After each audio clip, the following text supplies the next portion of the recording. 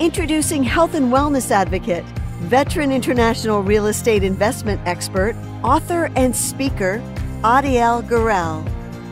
Health tips, fitness tips, nutrition and well-being, world-class experts, all right here on my podcast, The Adiel Gorel Show. Yeah. We had a guest on the show, the urban monk. And I asked him the question, which I'm asking you now too. I had 100 experiences happen to me, 100 exactly, for this example. 99 of them, for this example, I'm a very, very lucky guy in this example. 99 of them were great, wonderful experiences. One of them sucked. Why is it that, like a magnet, I hark back to the one and not to the 99? It's a 1.0 default operating system problem for all of us, myself included. It's called the negativity bias, and it's the bad is stronger than good in the brain. So when something bad happens to you, your brain doesn't pay like a little bit more attention to it, pays a ton more attention to it. It'll obsess about it, ruminate about it. It'll go over and over and over and over that thing, that one thing when 99% was good or positive. It's the root of our collective discontent, actually. And to override, again, thinking neuroplasticity here, right? To change, so basically, I'm going to use your language with the Teflon and I'm going to add Velcro. Negativity is like Velcro for the brain, and positivity is like Teflon for the brain. It just slips right through. Positive, you watch a beautiful sunset, or you have a lovely conversation with your significant other, or you whatever it is, and it doesn't stick the same way that negativity tends to stick. You don't have to do a lot for negative information to kind of get in there and really lodge itself. So the question becomes naturally, from a brain hacking or rewiring perspective, how do you flip those? How do you make positive information like Velcro for the brain and negative information like Teflon? It's a Herculean shift. It's a big shift. It really hurts when people are critical, and so, but there's a few cute kind of tips or tools here. One is savoring. So this is research by Rick Hansen at UC Berkeley, and what he's found and is a strong advocate of is taking at least 10 seconds to savor positive things when they happen to you. So I've got a 7-year-old and an 8-month-old. So I've got all these little moments in my day with little people that are just beautiful. Like when my little boy is crawling all over the place right now, and he's both of them are obsessed with mastery. Like everything is about learning and trying this new thing, and in totally different ways. But like there's so much to celebrate. There's just so much to celebrate. But life is also stressful, and there's a lot on my plate, and I've got a lot going on, and like I have a choice every day. And I know this sounds almost cliche, right? But there's the moment. The moment of choice and the rewiring happening really is in these micro moments. So if my boy, and again, he's not walking yet, but he's crawling. So if he pulls himself up on the couch and like stands up by himself, which he's now doing occasionally, if I celebrate with them and kind of get down on his level and we kind of do this little thing, that would be an example of savoring. But if I'm got my eye on the dishes because we just finished dinner and I'm the dish guy in our family, right? And I've got to like do this task orientation. It's, Chad actually often will describe it as human doings versus human beings. The doing orientation will pull me out of savoring, and the being and the doing, it's not that system is bad. It's a dopamine system. Dopamine drives us to do.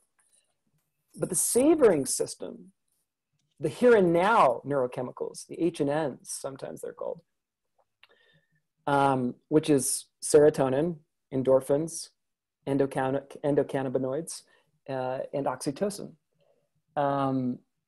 Those are the ones that make us feel happy. that make us feel calm, that make us feel peaceful, that make us feel contented, you know, in these moments. And to amplify those, to savor and then allow that to sink in, and even in visualizing it sinking into your brain doesn't take more than 10 seconds or so. Every time you have a positive moment throughout your day is actually going to start rewiring your brain for happiness instead of anxiety. So a couple of things that come out of this for me. One is the notion of gratitude. In a way, you could frame gratitude as savoring. No You're question. spending Yes. time being grateful for the positive experience. That could be called savoring. So gratitude is, yeah. Does that make sense? 100%. And that's another very concrete way to apply what you're describing is after you brush your teeth, write down 3 things you're grateful for. Like, literally like date it. 1, I'm grateful for ... 2, I'm grateful for ... every night, right? So after you put your toothbrush in the toothbrush holder, then this is an after then plan. Then I'll write 3 things I'm grateful for. How about if you don't write it? How about, I'm trying, to make it simple for people. How about if you just think it or say it, or is writing more important because you do more stuff? It'll consolidate and sink in better and more efficiently. It'll become you more actively if you write it. It doesn't mean that doing it verbally or mentally in your mind won't help. It will. It might just take longer. Okay, so now a couple of variations on the theme here. First, you reminded me now of there's a scene in a Woody Allen movie. And Woody Allen, in the period when he was just 100% neurotic and negative, only expecting the bad to happen. So he explains, I think, to a lady friend, his mindset. And I'm really paraphrasing here, but it's something like this. He says, when it's the winter, I'm always afraid I'm going to get the flu and get really sick. When we go to the concert, I'm afraid that somebody's going to sneeze on me. I'm always afraid that something is going to happen. But sometimes I go out and it's a beautiful day. The sky is blue, the sun is shining. That's when I think about cancer. Yeah. So, I guess what I'm leading with that is that I believe there may be a phenomenon of, instead of savoring or being in gratitude, could there be a deep feeling, because I don't deserve, so I'm not going to dwell on it, because I've seen it in movies mostly, but it's like the state that somehow you talk yourself into your state. That's the state that belongs to you, is that life is hard, that things are bad. So if something happened, if you dwell on it or savor, in a way, you're going against your grain, so to speak. You need to break that, right? Yeah, it's brains crave safety. So think of it this way. The reason that your brain does this, and yes, this happens all the time, but the reason brains do this is that brains are primarily concerned with safety, not happiness. It's an unfortunate fact, but our brains care more about safety than happiness. And so what does that mean practically? Like, how does that play out? In many ways, what is familiarity, or doing something or feeling something that you've felt many times in the past? It's a source of safety or comfort, or again, familiarity. Familiarity is, in your brain's mind, is equals safety. Now, this gets really twisted at times. It's one of the root causes that people stay in abusive relationships, for example. Not the only, for sure, but one of them. Somehow the familiarity of knowing, what you're getting, even if it's bad, your brain can prefer that to trying something new, but you don't know what you're going to get. Again, that's where it gets messed up, right? Now, this is our brains are doing the best they can. They use the past to predict the future. Brains are ultimately a predictive machine.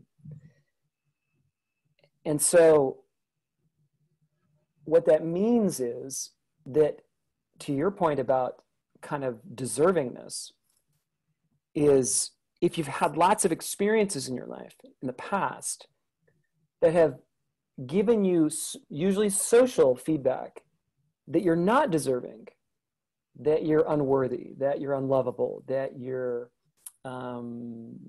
that love is contingent. I've got to be something to my parents or else they're going to not approve of me. Whether, there's lots of different ways this plays out. Abuse in its various forms is the worst kind of this, what we're talking about. Naturally, that template or neural imprint is knit into your brain. Brains are socially attuned more than any other. They're more attuned socially than to any other stimuli from their environment. They're attuned to social feedback. And this, of course, this happens from the time we're just teeny. Mostly, actually, the biggest imprints from an attachment perspective, among other ways to think about this, are happening as we're very, very young. But basically, if we're getting warmth and love, and specifically unconditional love, like you just belong in our family or whatever your upbringing looked like, you're going to believe that you belong everywhere. Or if you had a feeling of deservingness, what this looks like practically as a parent, again, this is back to these moments that matter, right? Moments matter, because that's what life is a string of moments. But that looks like a parent attuning to your inner state. So when a child gets upset and the parent tries to brush over the upset and says, it's okay, it's okay, it's okay, it's okay. No, don't cry, don't cry, don't cry. As opposed to saying, wow, I can see you're really upset. Are you feeling angry?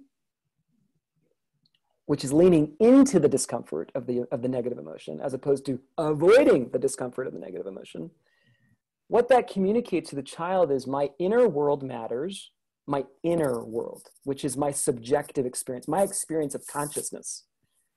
I keep getting cues from my adults in my world, the big people, the giants in my world, who have lots of power, and they're huge and they must know everything, right?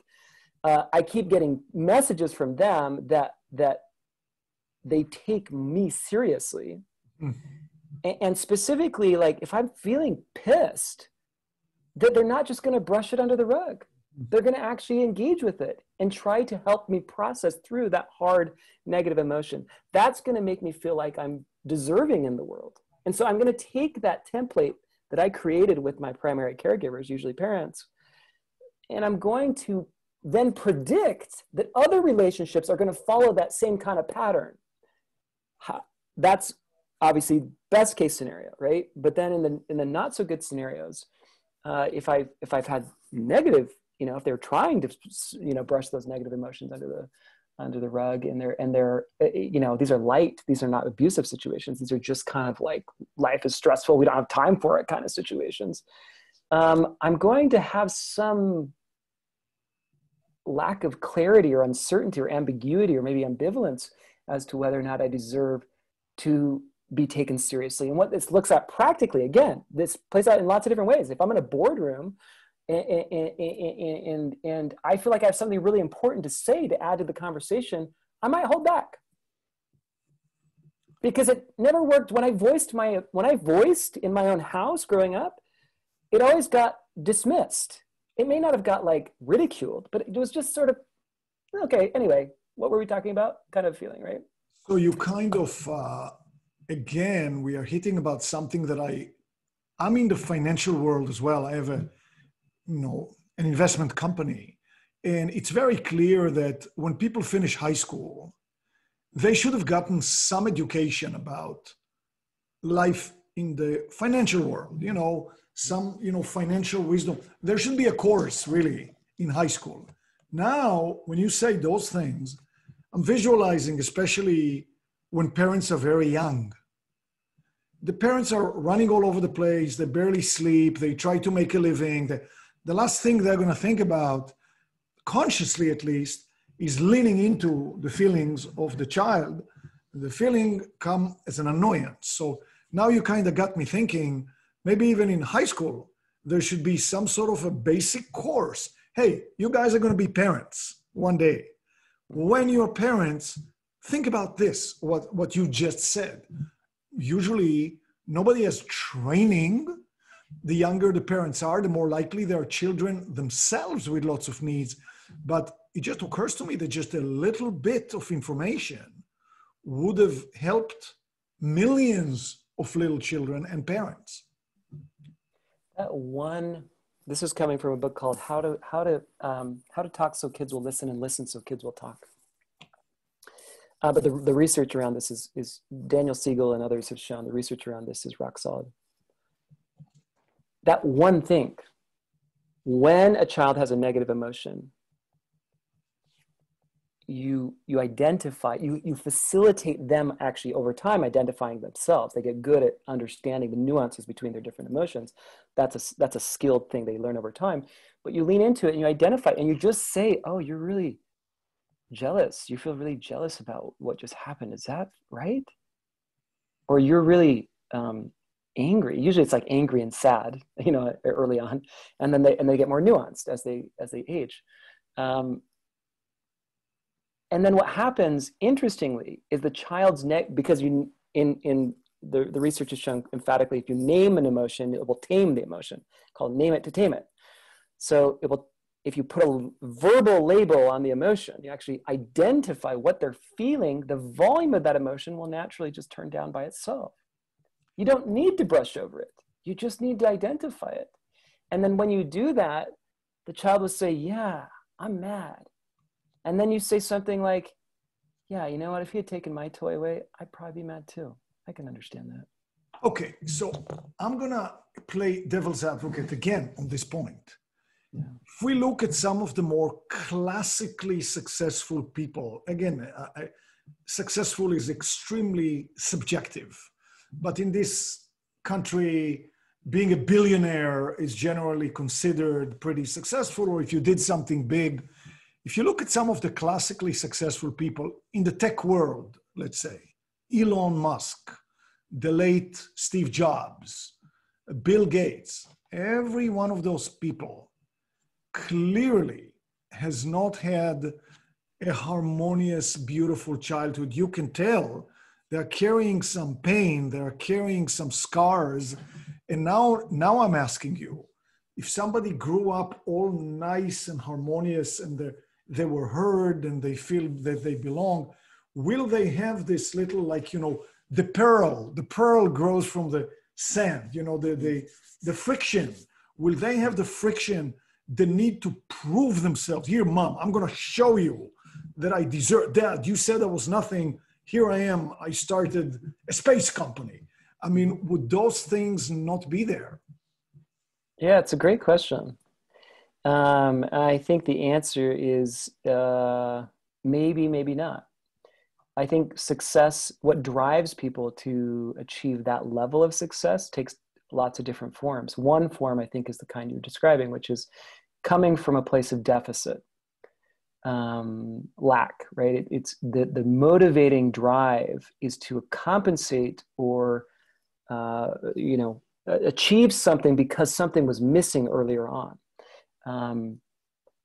In Maslow's terms, right, it's deficit.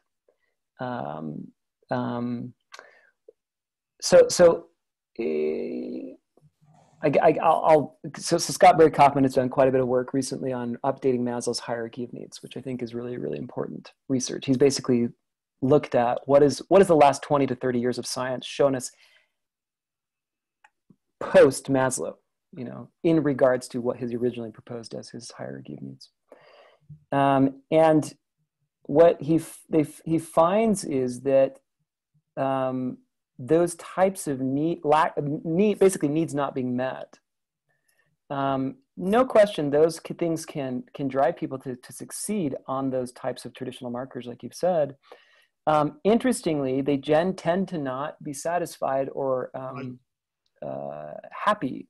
Right. If happiness is one of the goals, which most people would say it is, it's not satisfying. It's largely because it's dopamine driven. Right. Dopamine is a neurochemical that gives you the anticipation of pleasure, but does not give you pleasure. Doesn't give you happiness, peace, calm. The here and now neurochemicals are the ones that do that. And then, so the addiction cycle too. I mean, that's the power and the money or the drugs. They're all an addictive surge of dopamine, but it's not going to give you something stable, right? Yeah, it will give you. It will make you feel like a good feeling, like happiness is right around the corner, but it will always be right around the corner. Stay around the corner. Dopamine is a driver. It motivates us to do things. So it's important. It's critical in our overall wellness. If you don't have good, high enough levels of dopamine, you'll be depressed. You won't get out of bed in the morning. So it matters in the neural cocktail of a balanced brain. But there are other things that drive people to succeed also additionally at that exact same level. And some of the most powerful ones are emotions like curiosity or mastery. Mastery is one of these things that balances here and now chemicals, the H and N's, the happiness chemicals, with dopamine in a very beautiful way, where you get deep satisfaction over gaining mastery over a particular domain. And it's very driven. You're very much achieving in that mode. But it's also simultaneously incredibly satisfying.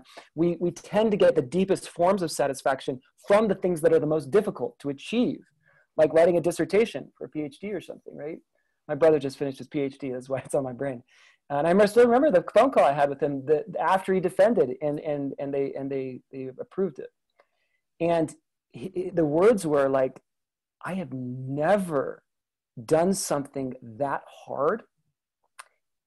And at the same time, I got to the finish line. I did it, and the surge of satisfaction of deep,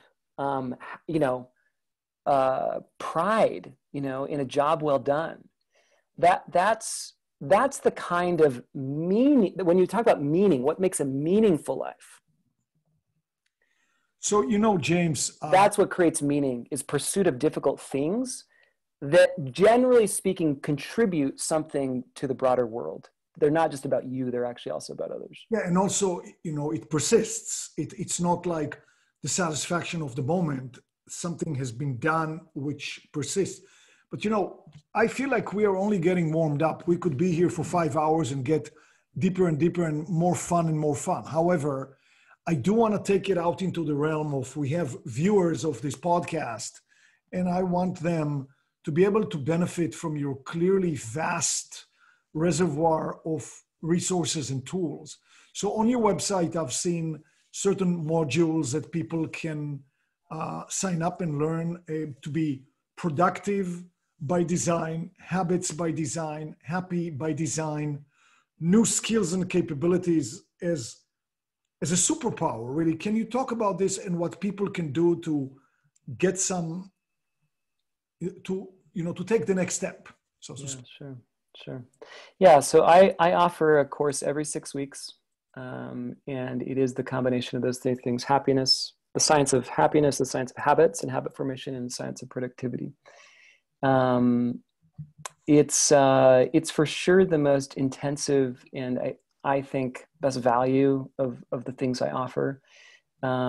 It's a 6-week intensive course, basically understanding science help instead of self-help, and all the latest behavioral and neuroscience. What it will tell you about each of these topics, right? How to self-motivation is what they've discovered is a learnable skill.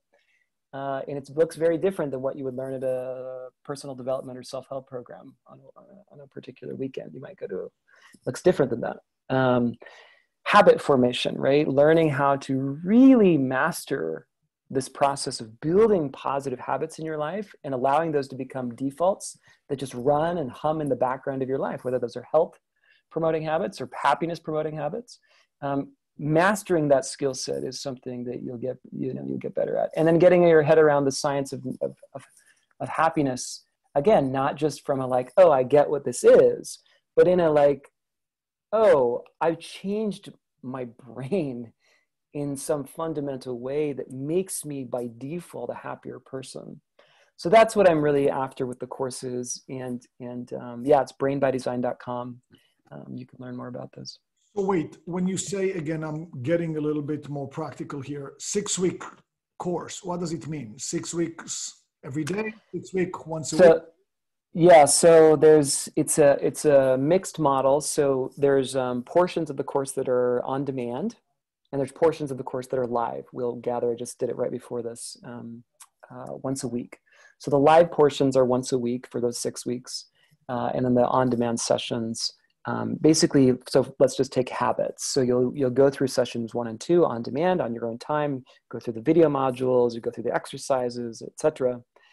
And then you'll come to the live session on habits with a group of other people and ask questions and have a facilitated discussion about how you're applying that science of habits in your own life. So getting more granular, getting more concrete, looking at specific scenarios and really understanding how it really applies in your life. That's what we're generally doing in the live sessions. Is there a reading material that you recommend? I will be probably not wrong if I say that you must be working on a book. I mean, is there something we can read? Yeah, I've got a book in my sort of long-term range goals, but I'm not actively working on it right now. But in terms of places to go, so part of the course actually is there's a curated reading list for every single session. So it's very much like read this one chapter in this one book. Good. For if you want to just get your head around this particular topic.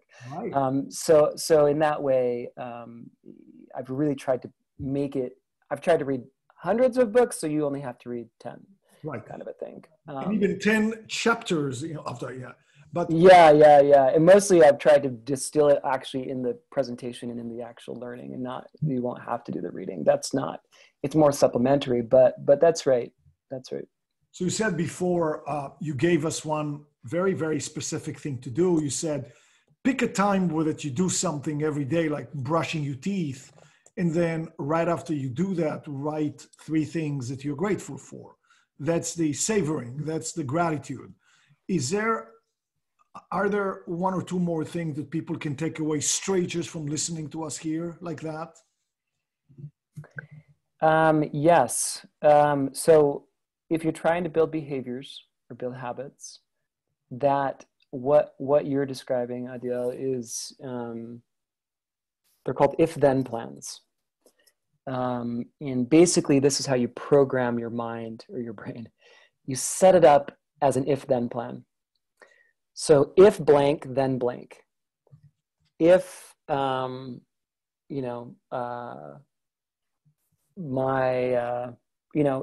you're trying to be a better listener, which is a hard habit to create. It's a hard thing to, because it's more ambiguous about what that means. If I have something I want to say in a conversation, then I'll ask one question instead. That would be like an example of an if-then plan, right? Or if I have something to say, if I want to say something, then I will, count to 10 before I say it. These are ways to concretize the behavior and turn it into basically a program. It's almost using, for those who know computer science, you'll sense that's kind of almost like computer language. Yeah. But you can change that to an after-then plan as well. So after I put my toothbrush in the toothbrush holder, then I will write 3 things I'm grateful for. After my feet hit the floor in the morning, then I will go for my morning jog. after I blink, then I'll blink. After I open the fridge, then I will eat one carrot stick. This would be an example of a mini habit. That would be behavior change wise. If then plans are gold. They'll almost triple your likelihood of doing the behavior versus just having good intentions. So the using the if then plan is not like, oh, it's a nice idea. It's like, oh no, you're almost 3 times as likely to actually follow through if you put it in that form, is what the research has shown. So that's probably my biggest recommendation in terms of concrete tools. There's lots of others, but I think the biggest takeaway for listeners is to understand that all brains, including yours, has within it massive amounts of dormant potential. And so accessing that potential and actually activating that potential is absolutely 100% in your power to do. And so getting good at these types of things isn't like, it's not like, oh yeah, I'm just like learning stuff. That's cool. It's like, no, I can radically change my life and my brain by getting good at this stuff. And I do believe it's sort of the, I don't know, I think it's sort of the emerging kind of critical skill set of the 21st century. I think this would have been a great way to finish here, but I do have a nagging question again. We talked about almost making it a code, like, like a computer code, if then, or, after then, and that is great, but I'm going to call it in a crude word, I'm going to call it laziness. I was talking to a friend recently, we're talking about, they have a yoga practice. It's very short, just 15 minutes of yoga stretches, makes them feel amazing, very healthy, very good. Told me, listen, in the last month, I don't know what's going on. When it comes time to do it, and I do it before I eat, I'm just too lazy. I don't feel like I don't feel like it. So you can have a program saying, if then, okay, now it comes the then time. So I'm sorry, I'm lazy. Or the television, because again, your very, very powerful things are flashing in our face all the time, wanting to give us all kinds of stimuli, the television that show that. And so that you can be very lazy and yet very engaged in this kind of stuff.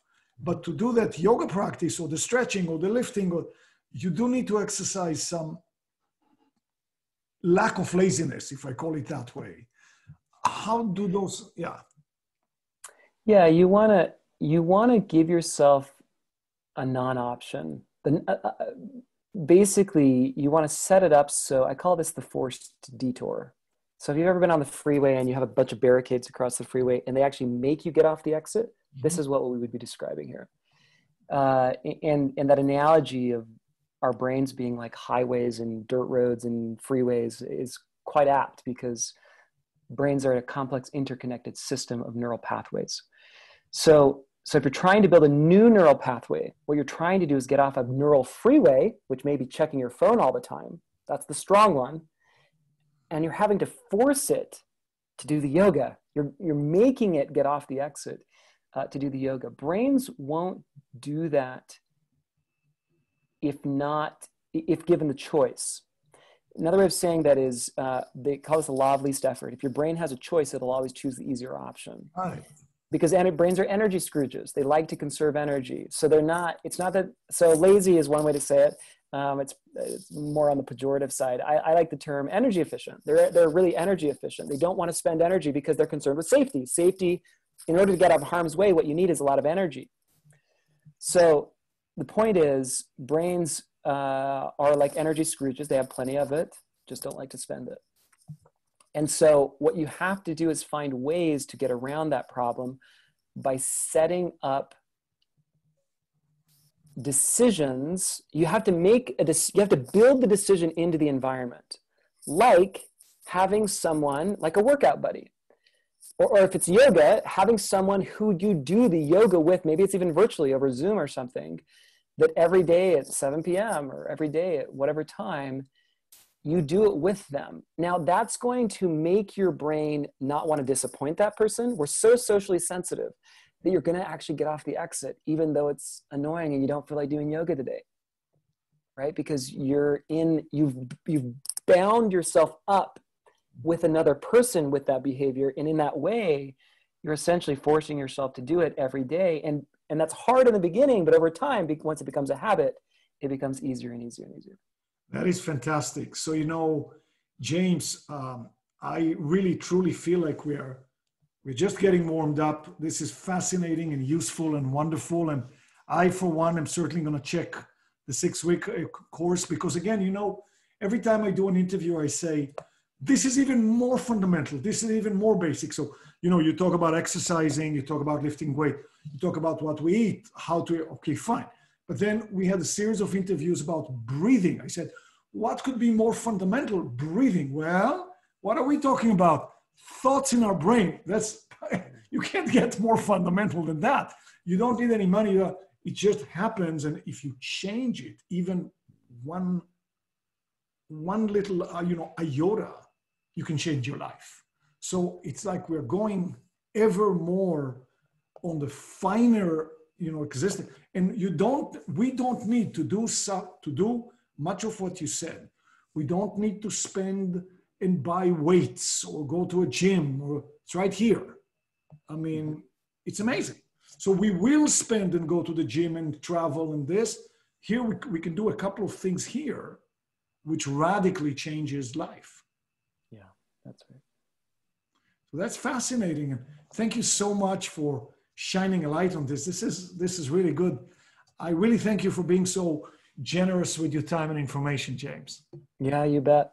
You bet. And if anybody is interested in taking the course, if you use there's a coupon code, and it's Fearless. If you use the coupon code Fearless, it'll take $100 off.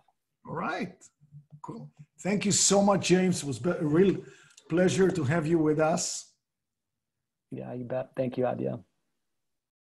Thank you for joining me today for the second part of our amazing interview. If you didn't catch part 1, don't miss out. The link is in the description below for you. And be sure to click the subscribe button for more videos.